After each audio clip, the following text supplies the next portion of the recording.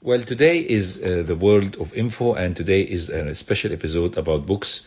And as usual, we know the rule of the game. I present 2 books or 3 books every time, and every time I ask you to evaluate this book should it be read, skimmed, or tossed. But I believe that since I consume some time in reading these books, I always think that I'm bringing you only the books that deserve to be read.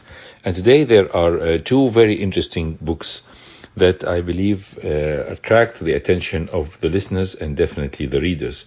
The first book is called Fake Heroes by Otto English, who is a British journalist and writer, and this is the pen name of Mr. Andrew Scott. And he has chosen this name because Andrew Scott is also the name of a famous actor. So he didn't want people to be getting the wrong information that the actor is also a writer. So he decided that his pen name is going to be Otto English. And the second book is the most important 101 movies in the Egyptian cinema industry, and it is by Sameh Fathi. And I believe also this is an interesting book. So today we are going rush to you and to tell you all about these books, and stay tuned with us. So we are coming live from Studio 3. Our direct line number is 25789407. And yes, today is the world of books coming from the world of info. And the first book is Fake Heroes by Otto English, or that's the pen name of Andrew Scott. And we have presented his first book, which was called Fake History, which presented also 10 incidents in history that are fake, and they have taken up the place of true facts in the minds of a lot of people. And today he is going one more step further to tell us that there are certain people in history who have taken up the place of heroes while they don't deserve to get this title. On the contrary, they should be even removed from this status all through. And he's trying to give us a lot of information about these people and trying to convince us that they should be omitted from the status of heroes. So how this is right or how this is wrong, that's what we are going to discuss right away. Because he has presented very important 10 characters in the history. And these characters have almost always deserved the title of a hero in the aspiration and inspiration of a lot of people. And we'll just try to start away with the fact that what is the difference between the hero that stays in the minds of the people forever and the temporary hero who has done something of a gallant effect that has saved the life of a human being or have saved the life of people in an incident or an accident, and therefore he attracted the attention of the population, stayed there for quite some time, and then disappeared. And he's giving the example by Wesley Autry, who is a gentleman who in 2007, in January the 2nd, while he was in the underground station, saw a gentleman, another young chap, and he was with his daughter, and he saw a young chap falling on the railway just before a train is coming, and everybody was staying mesmerized. They were not able to do anything as the train was coming, and this gentleman left his daughter, went down trying to save the guy. He couldn't save him, so he knelt on his body, put his head down and himself, and the train passed on them, and he was he was left unscathed, he and the guy who has fallen on the railway. So for a lot of people, he was considered to be a hero, and he has deserved acclaim not only from the whole world, but also from the president, from the media, from Oprah Winfrey, from every person that is known, always try to attract the attention of Wesley Autry and having a word with him or talking about his really gallant move and courage that has driven him to try to save the life of somebody he really doesn't know and risk his own life in return for saving the life of this gentleman. And he said that this guy, 1 year later, could even fall from this notoriety and from this being well known and being famous into somebody who is in the back of their mind and they really don't care about him anymore. So this is an example of a hero, of a gallant man who did an action that deserves a lot of admiration, whether today, tomorrow, or after years. But time tends to fly, and this name will disappear in the days and works and the activities of the people and the amount of news that we receive every day and the business that we are doing. So this gentleman will disappear sooner or later, and in his case, it took him almost 1 year of being so famous and everybody concerned about him, and then it faded away. So this is the example of a true hero. The second example is about wars heroes or political heroes, revolutionary heroes, religious heroes, artistic or business or heroes of exploration, royal heroes, science heroes, childhood heroes, all these type of heroes that stay with the public. People always admire them. The number of people who think that they are great or have done a great job are a lot always and are counted in millions. So let's talk about the first one of these people in War Heroes, for example, and he's referring to a pilot by the name of Douglas Bader, and he was a quite famous pilot because two things. First of all, he was enrolled in World War II. He was an ace fighter pilot. He has downed many enemy planes. He was very famous for his gallantry, and he was very famous for being very brave. All right? This is one thing. And the second important thing is that after he enrolled in the Air Force in the early 30s, he has been subjected to an accident that led to the amputation of both of his lower legs below the knee, and therefore he should have not been able ever to fly an aeroplane. But he, through his persistence and perseverance, was able to not only to get artificial prosthetic legs, but to be able to use them, and was able to modify some planes in order that he can share and take his share in the war that happened in 1939 onwards. So he is definitely a brave man. In 1943, he was downed on his plane as he was attacking some German planes, and his plane was downed, and he was taken as a prisoner of war. And when he was taken as a prisoner of war, he kept on trying. First of all, he asked to be reunited with the two prosthetic limbs that were sent to him through the Red Cross. And then he was put into a special prisoner of war camp where he has given very hard time to everybody, whether these people are the German officers in charge of him or his colleagues, because he always made a nagging, and always this necessitated that the whole camp as a whole is going to be punished for the the passive resistance or the active resistance that he did. And he has tried very hard to escape, but of course he failed due to his handicap, and he was released from the prisoner of war camp just before the end of the war, and he tried so hard to be and asked to be transferred to the other Pacific side where the war was still going on with Japan, to have a chance to fight again, but luckily enough he was not involved in this. His notoriety and his fame came from these facts, that he was an ace fighter pilot and that he was handicapped and that he was brave. A lot of people didn't admire his character or his way he was addressing his junior officers or the junior mechanics that were with him, but this, I think, comes from the fact that he was handicapped.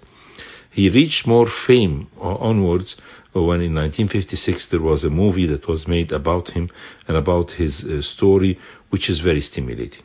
So we'll talk about the positive things. The positive things is that this gentleman has definitely affected how the handicapped people are perceived, and how everyone is looking at the handicap that they can do, and that they can improve their life and even do things that normal persons or normal people or physically fit people cannot do. And this is a very good stimulant, and that's why I respect Badr very much. But the author says that his character was unbearable, that he has, for example, has written an introduction to a book by a Nazi fighter pilot, an ace fighter pilot from a Stuka fighter pilot who always never denounced his Nazism even after the war.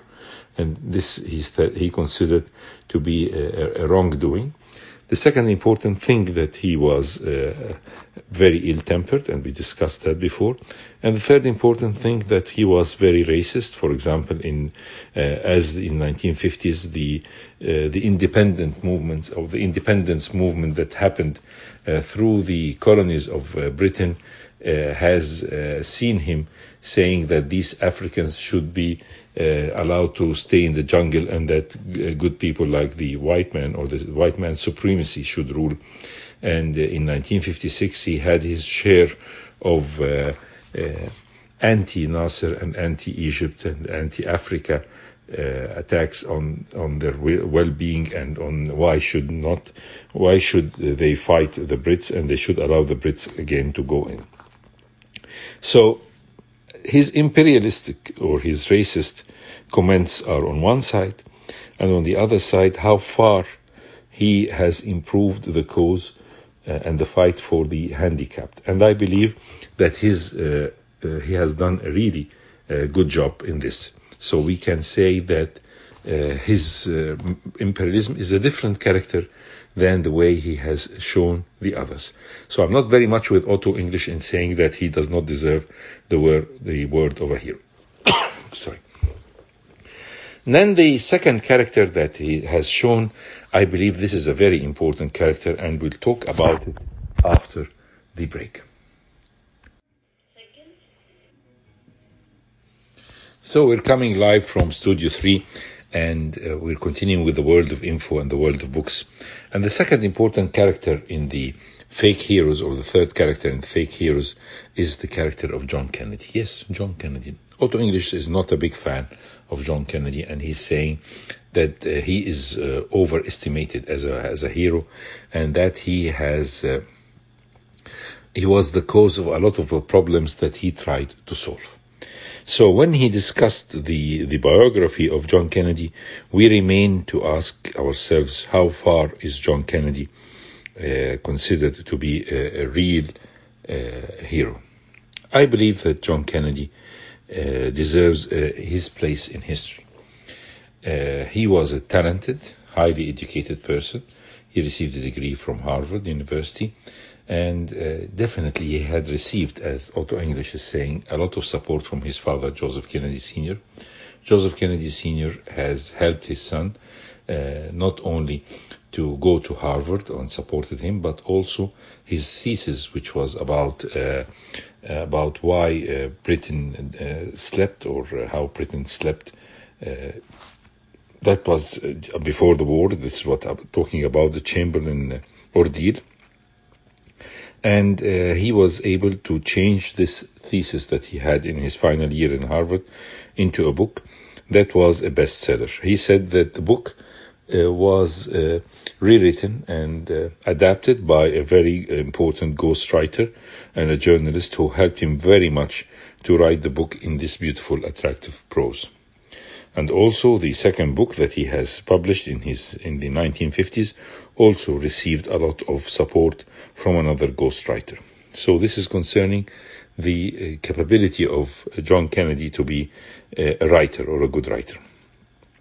The second important point he was discussing is that, of course, the rumors, and of course some of it is fact, that John Kennedy was not that faithful person, and he was having a lot of womanizing activities during and before his tenure in the White House. The third important point he is to blame about his role in the Bay of Pigs. He could have really withheld the invasion, because he should have studied more. I know that we know all that this invasion has been planned by Eisenhower and his administration before, in the last days of Eisenhower administration, but John Kennedy was the one who has given the green light. So the animosity that happened afterwards with Cuba and the animosity that happened with Khrushchev and the USSR, part of it is being responsible for it is John Kennedy himself. So this is a point of debate that remains to be tested. Should John Kennedy be really blamed for that or not? And of course, his idea of sending a man to the moon has put a whole brunt on the investment and the amount of money that the budget of the United States, and remains, and another important point, is his role in the Vietnam War. We know that Eisenhower is the one who got involved in Vietnam, but Kennedy didn't stop this involvement.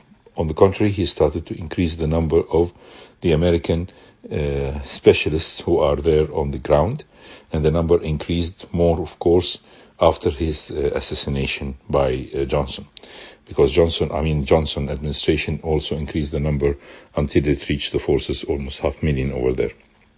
The most important thing is that he was responsible for the putsch or the coup d'etat that happened on the South Vietnamese president that ended up with his assassination. And this was only almost 1 month away from the assassination of Kennedy himself. So this is what Otto English said. Yes, he solved the problem of the Cuba crisis, of the military arm crisis, but he claims that he was responsible for a big amount of these crises that happened during his tenure. How far did he help and support Martin Luther, and how far his brother Robert Kennedy were with the human rights? Otto English is being very biased against the role of John Kennedy. So what remains of John Kennedy as a myth? Definitely his murder, his young age when he died, and his family and his good looks definitely gives us the word of Camelot or the word of nostalgia that we feel about John Kennedy. How far Otto English wordings are right? I believe just 30%, not 100%. John Kennedy was not a saint, but he was definitely a good man who tried very much to help. Definitely he is the son of the era and the age that he lived in. Maybe he tried as much as possible. Maybe he's involved. He's a human being after all, but he's not that big demon as Otto English is saying. The fourth character is, of course, Che Guevara, and we all know Guevara. He's a Bolivian, he's an Argentinian young man coming from a middle-class family who went to medical school for studying, and he had a trip on a motorcycle with one of his friends on Chile, and there he has seen the discrepancy between the rich and the poor, and therefore he went into extensive nostalgic communism, and his help and support to the to the revolution of Fidel Castro, and his involvement with Fidel Castro and the befriending of Fidel Castro in his struggle for power in Cuba made Fidel Castro decide to make him a Cuban, and not only a Cuban nationality, but also to give him the Ministry of of Economics, to be responsible for building, or should we say destroying, of the economy of Cuba. His role, of course, in allowing everybody to get proper health care and proper education in Cuba is a very important role, and this is one of his mottos. But of course, his destructive effect on the economy of Cuba can never be denied. However, the nostalgic effect or the romantic idea of Che Guevara to transfer and to transmit and to export the revolution that happened and the success that happened in Cuba in other places, whether this is in Africa or in Bolivia, where he met his fate and died, remain always to be answered. Is really Guevara a human being, a hero, or a man who has a lot of sins? And part of these things, of course, is his involvement during his early days of the revolution in Cuba on the authority with the number of condemning to death, this death sentences that he has signed against the aides of the previous regime, and how far he was responsible for the free kill of all these people without any mercy. The second important point, was it necessary for him to try to export the revolution into different lands, like in Africa, where people he didn't know and didn't understand really what's the political situation, or in Bolivia, where the people themselves were not attracted to the idea of making a revolution against the current government. And even some of these people have acted as snitch against him, and has directed the forces that were responsible for killing him to the government. So presented him to the government. So how far Guevara is a saint or a hero or a human being who is some sins and some good deeds remain to be answered.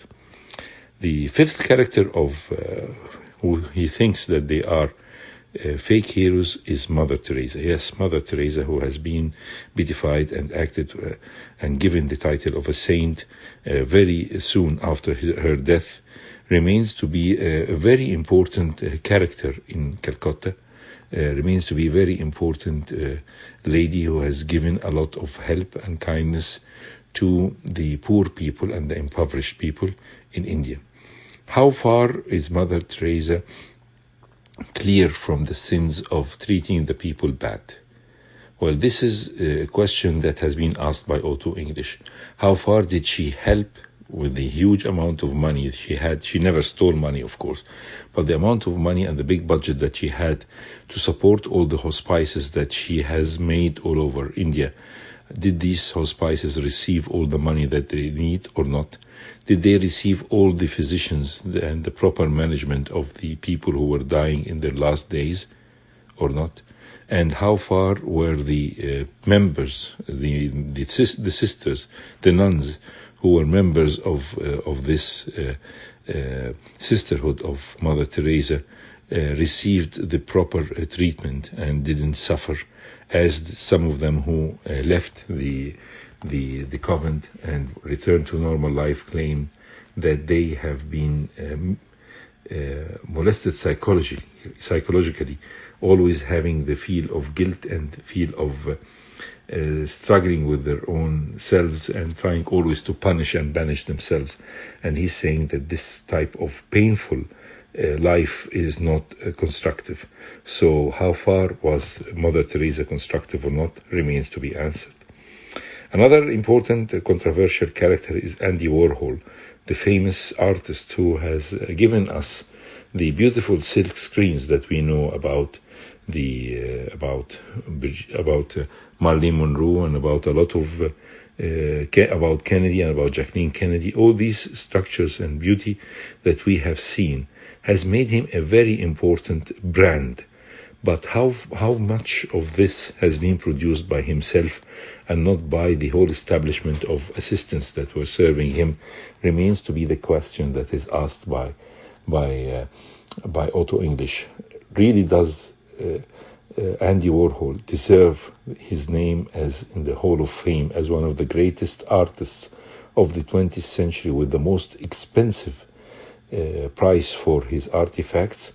Is it really deserved? We know that the market of the artifacts is not related to the real structure of it, because it depends on the taste, it depends on how famous is this work, and it shows us that his work and his interviews that were made by him always stated that he had his own assistants who helped him in the silk screen business, and he said that some of them have given him ideas, but the patency and the branding of the mark and of his name remain very, very important. As we know, of course, one of his most famous pictures was about Che Guevara, was not produced by him, but produced one of his assistants. But he accepted this and was able to, and accepted to sign his name on it, and therefore has given it the legitimacy and the authenticity that made this piece of art very expensive. So as we go, we know, or we see through the eyes of Auto English, how far are heroes human beings or superhumans. And as we discuss every one of them, we'll find that they are not superhumans. They are human beings who have known the normal life of a human being.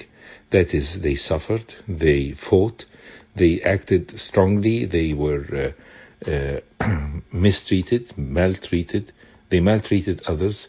They have received fame in different periods of their lives, or even posthumous, but definitely they had something to do in this world. If we talk about the art, then we can go about the fashion, and he has given us the example of Coco Chanel. And this is a very controversial character. The lady who has been like an orphan, and she has lived in a home of orphans for quite a long time, and she suffered a lot in her life, and she was definitely talented. She has produced and had the talent to produce very beautiful lines of models and modern clothes that up till now is surviving and changed the taste of the whole world. But unfortunately, she has lived in hard times. She has lived in World War I. She has lived in World War II in occupied Paris, where there were the Germans and the Nazis over there.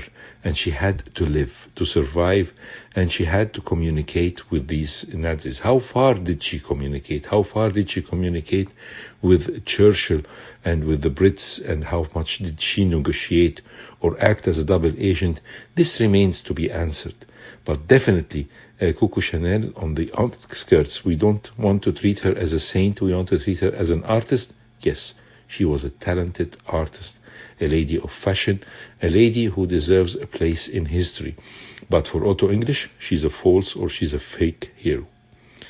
Another controversial character is the Captain Scott, in the one who has tried to reach the South Pole and failed and died on his way back because he didn't win. He didn't come back, and the Norwegians were the ones who were able to succeed and come back with the success story. How far Captain Scott was good as a leader of this group, and how far he was prepared for this severe ordeal, it tends to show that he was not as clever as the Norwegian gentleman, and therefore he lost his life and lost the life of his fellows because of being ill prepared for this severe journey. But he received fame posthumous because he insisted on trying to live and trying to survive. So in death he has filled out the program of his life, or being immortal up till now. Another idea about Henry V, who was immortalized by Shakespeare and a lot of his contemporaries and later on, and he thinks, Auto English, that he doesn't deserve the title of being a real king because he has done a lot of atrocities, and nobody can deny that. Reaching another important aspect is talking about the scientists. The scientists who, one of them was responsible for the production of the leaded fluid and for the ferrion gas. These two things have really affected the health and destroyed the environment, and was responsible for destroying the health and the well-being of millions of people. And he was, through his scientific background, always defended his opinion and has misdirected the whole world, and saying that his products were good ones, and this produced huge amount of money for the investors and huge losses on the health side and the lives.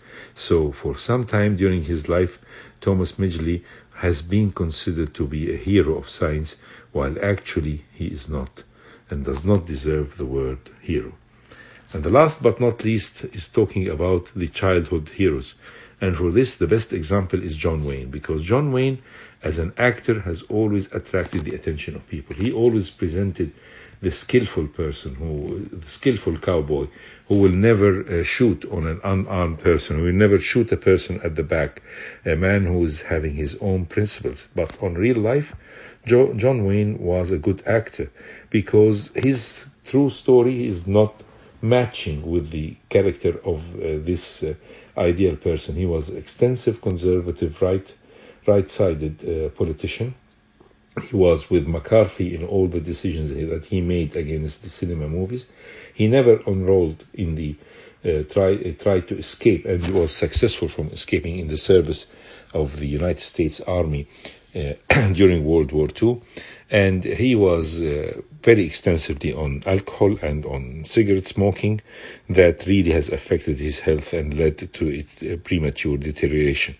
So, is he a hero or not? Well, John Wayne himself, of course, for Auto English, he is not a hero, but John Wayne himself has said that John Wayne, the actor, is different completely than Duke, his original name or his nickname, than Duke Maureen, who was a humble man coming from humble origins, and John Wayne, the actor, or this strong cowboy, is the one he admires very much, but it's not him. It's definitely not the same character. However, one of the good deeds of John Wayne was that he was always kind to the people on the set. He would give them amounts of monies and bonuses from his side and help them in times of need. So was he a real knight in shining armor or not? He was not. But the movies that he has made, the characters that he has shown, has given us the imagination that he was a knight in shining armor. So a knight in shining armor on the cinema, and a normal human being with a lot of handicaps on real life, proves that John Wayne deserves one of the single Oscar that he had in his lifetime. And definitely he was a good actor. You're still listening to Radio Cairo. This is World of Info, and today is the World of Books. We have just discussed the book of Fake Heroes by Otto English, or Andrew Scott, the famous or the well-known writer, and talking about fake heroes. Are they really true or not? And he has given the example of 10 of the very famous heroes in the history of the world. And the second book of today is an interesting one because it talks about a subject that everybody of us really like and definitely has shared in his life, whether whatever nationality is his, which is the cinema industry or the movie industry. And the Egyptian movie industry is a very rich industry coming from a history from the 30s, where we have started seeing movies that belonged to the day of the black and white, and even to silent movies. And the book is called The Most Important 101 Films in the Egyptian Movies. And it started from the Egyptian movies history up till the year of 2006. So definitely there have been more movies to talk about after this period. And the gentleman who has written this book has written this book celebrating 90 years on the Egyptian movie industry, and is by Sameh Fathi. And Sameh has given us a very interesting understanding about how he has written the book. He has given us the famous advertising affiche, or the paper work that was put on for the advertisement of the film, the old one that has been usually painted, not photographed. And the second important point, he talks about the movie, who was the writer, who was the producer, who was the director, and what's the cast. Then he talks about, in every movie, about the plot of the movie and how it ended. And he also writes a beautiful small paragraph about the master scene of the movie. So this makes the book really interesting because you can just glimpse through the book and see a lot of films that you have really watched during your childhood continuously, or whether this is on the classic film channels or whatever. You always have to see these black and white movies that form a part of our life. And perhaps the first movie that he has decided to choose as one of the best movies is Salama Fkhair by Naguib Rehani. And yes, Naguib Rehani is one of the favorite actors that everybody would love to see. And his sort of control of the comedy, of the situation that makes us laugh. And every time we see him, we are very happy to understand how can really he be getting into our hearts after almost 90 years after his death. Definitely, Naguib Rehani is one of the very talented actors, and I believe that he deserves to have the first place. The second movie is Al-Azima, or The Will, and of course everybody knows and heard about this movie, how beautiful it is.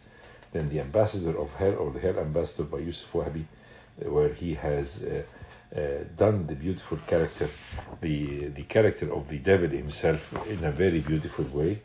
Fatma by Kulthum, with the beautiful songs that we have seen, and also another film by Naguib Rehani, Ghazl al-Banat, and definitely this is one of my favorite movies, and I believe it's a lot of favorite movies. Then come the films of Farid Shawqi, like Usta Hassan, and other films of Rushdie Abaza and Anwar Wagdi, Raya and Skina. All these movies can really take us into, or direct us to, the master movies of Fatin Hamama and Omar Sharif in his early days and early years in the 1950s. His first movie is Struggle in the Valley in 1954, shows Omar Sharif definitely as a talented actor. And let's stop a minute with Omar Sharif himself, because Omar Sharif in all his interviews was always very modest. He would always tell us, I don't deserve to be that famous. A lot of people should have had my chance better than me. They could have fared better than me. And this way of humbleness really attracts the admiration of anyone who sees these interviews. He say, what do? I do a very small job. I just memorize certain passages and just go and present them in front of the camera, and I don't feel that important.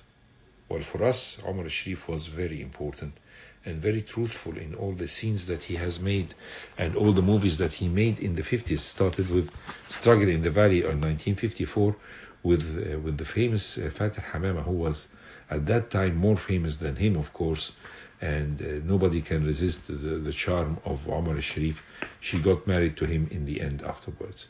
Anwar Wagdi is an important character in the 50s, and unfortunately he died from the renal failure that happened to him, and there was no treatment at that time, and there was no renal transplant surgery. So a lot of his movies are in the first 10 or 20 movies until he passed away in 1955. Wahsh, or the Beast, is one of these movies, and one of the master movies of Farid Shawqi is They Made Me a Criminal. Ga'aruni Mugriman also remains to be a real place in the whole world. The famous other movies that always attract to my attention is the use of a woman by Shadia Tahia Karyoka and Shukri Sarhan. Definitely remains to be one of the very classical movies that always attract the attention of the viewers. Another film like Struggle in the Valley by Fatin Hamama and Omar Sharif definitely is another way of motto of saying struggling, as if it is a sort of series of movies, and every time it is proving the importance of Omar Sharif and filling his space. We can see in the 50s that there was not only Omar Sharif, there was Farid Shawqi, there was the start of Rushdie Abaza, the start of the career of Ahmad Ramzi, and of course Kamal Shinnawi, who has been active for quite a long time and having a place for himself under the sun. Farid Latrash always stay with us with his singing capabilities, and one of the famous films in the 50s, 1957, is You Are My Love. And of course the film of Naima Akif, Ahmad Ramzi and Rushdie Abaza, Tamr Henna, always is one of the best movies that you can see in classical movies every now and then on the different channels of TV. the start of appearance of Abdul Halim Hafiz, or The Vacant Pillow by Abdul Halim Hafiz and Lubna Abdul Aziz, and the strong passage of Ahsan Abdul Quddus short stories and change into movies remain, like I Don't Sleep or the Vacant Pillow, all can give us the idea of how Ahsan Abdul Quddus was a real good writer and having a lot of things to share with us. As we go to movies that have taken up the places or a symbol of a period, like Rudda Qalbi or Return My Heart to Me, is another example of the use of politics in order, or use the movies to deliver a political message. Bab al-Hadid, or the start, or perhaps one of the early and very few roles that Yusuf Shaheen has taken a role as an actor, has proved to himself that although he was acting good, he will not do it again.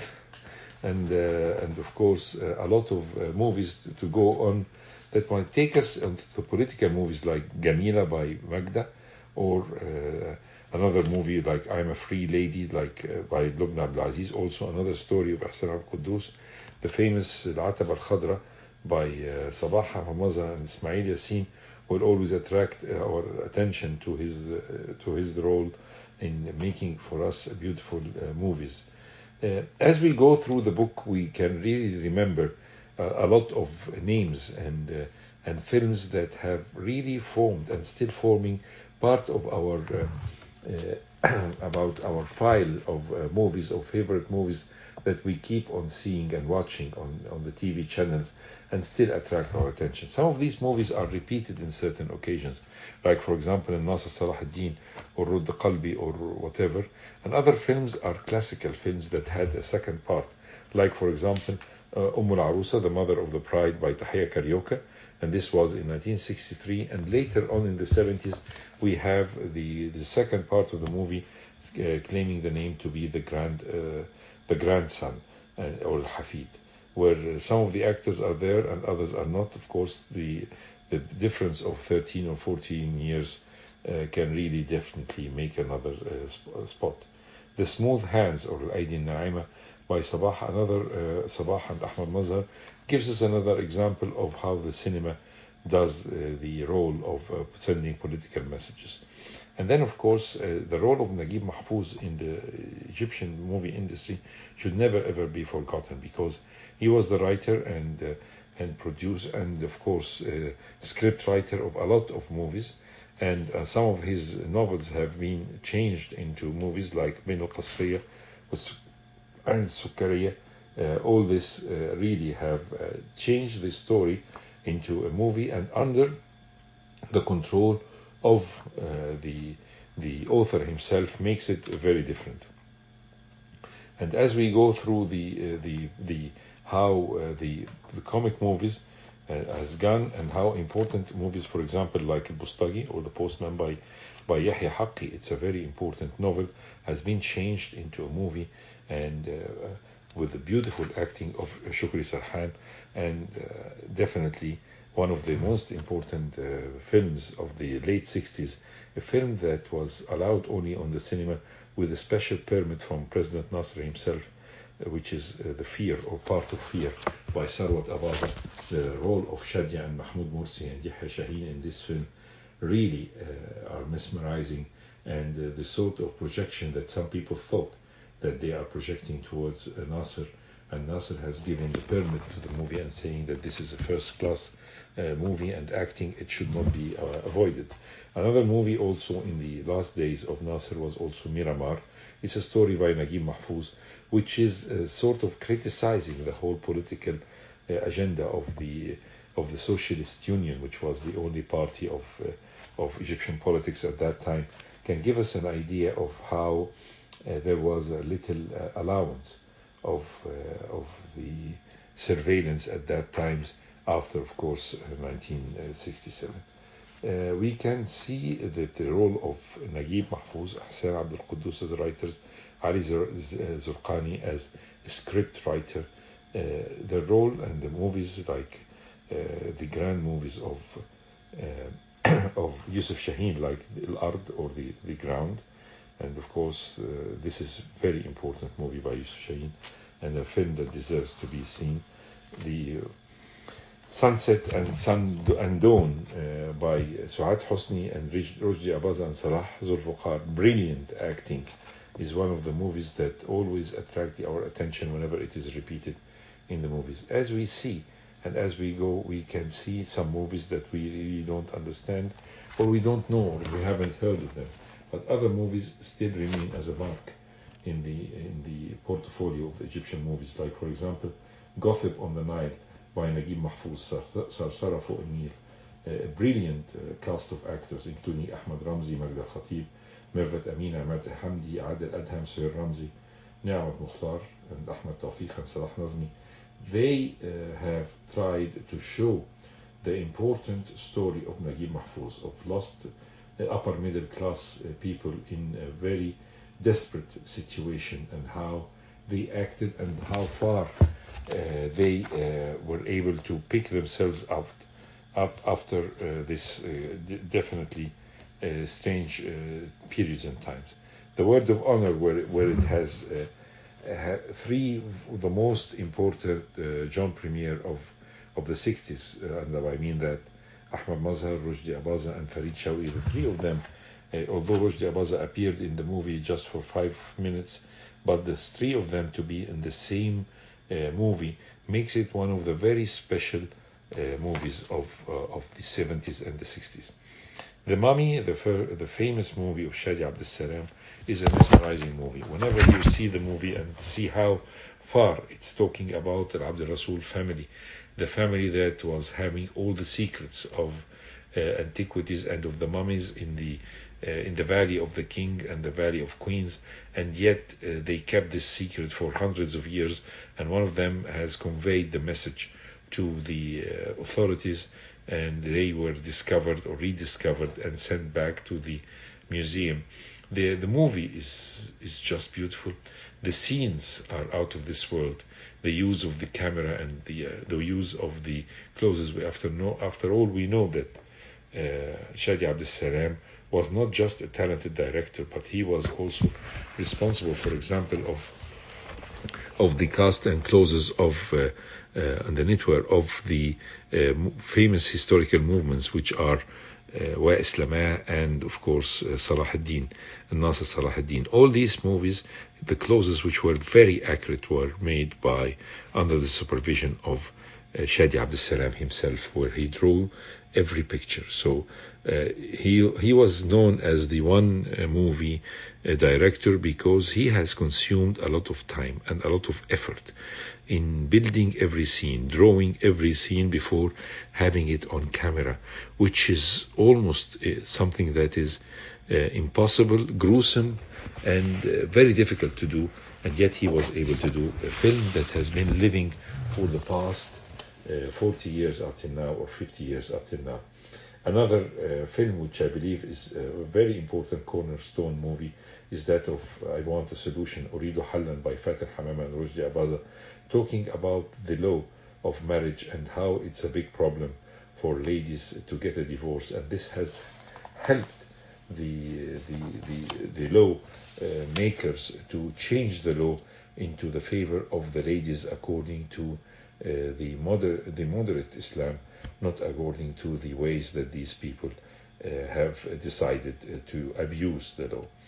Another important cornerstone of the Egyptian movies is Al-Karnak by Saad al-Hosni, of course, and The Guilty Ones by Naguib Mahfouz and Saeed Marzouk. Muznibun always can tell us how the fact that writers as talented as Naguib Mahfouz or important people can definitely change very much the how the movies go and how the cinema goes. Karnak has been written by Naguib Mahfouz, and so is The Guilty People. Sa'amat is written by Yusuf Sibai, also another movie that shows the character of Cairo and the life of Cairo at that period of time. So definitely to pass through these 101 movies can really be stimulating. for us to understand how far these movies have affected generations and how far it has changed the way we perceive the society that we are living in. Disgrace, the movie Al-Ar, always has a very big place into the movie-goers' fans. The driver of the bus driver by Noor al-Sharif, one of the most beautiful movies of Noor al-Sharif, that has a master scene when one lady asks that she has been robbed, and suddenly the bus driver, who has been covered with all frustrations of Noor al-Sharif all through the movie, comes out from the bus, holds the thief in his hand and start beating him up as if he's beating all the people who have wrongfully done him a lot of misdeeds and misfortunes. And he's calling them, all of them, to be sons of gun, as they say. So definitely, this is a master scene of the bus driver. Adil Imam film, the Professional or Al-Harif, has celebrated 40 years after its going in, and everybody is still thinking that this is one of the best movies that Adil Imam have ever done in his life. We can see that these movies can go on and on and on, and we can stay with the film of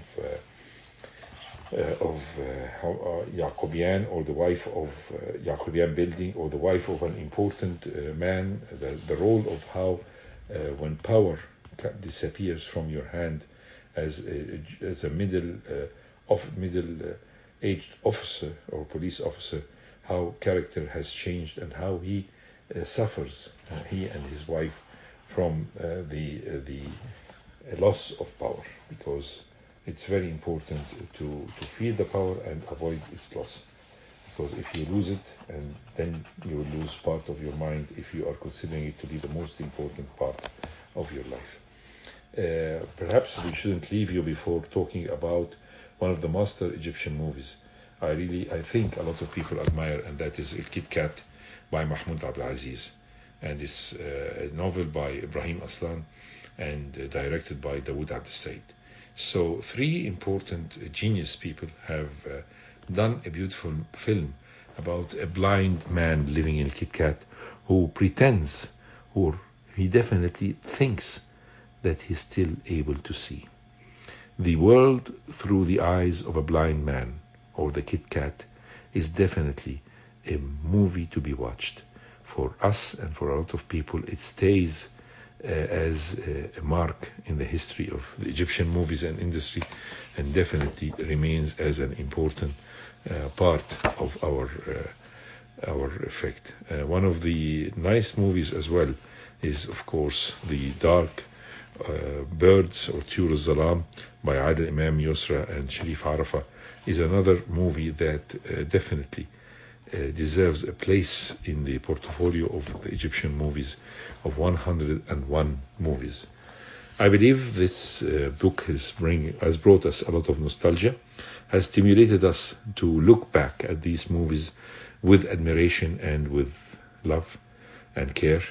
And I think that this will be the last thing that I'm going to talk to you about in World of Info. Today was the World of Books. I presented 2 interesting books, The Fake Heroes by Otto English or Andrew Scott, and talking about also the most important 101 Egyptian movies by Sameh Fathi. We're coming live from Studio 3. Stay tuned to Radio Cairo. My name is Dr. Amr MABROUK. Dua Muhammad was at the control. See you same time, same station next week, and stay tuned to Radio Cairo.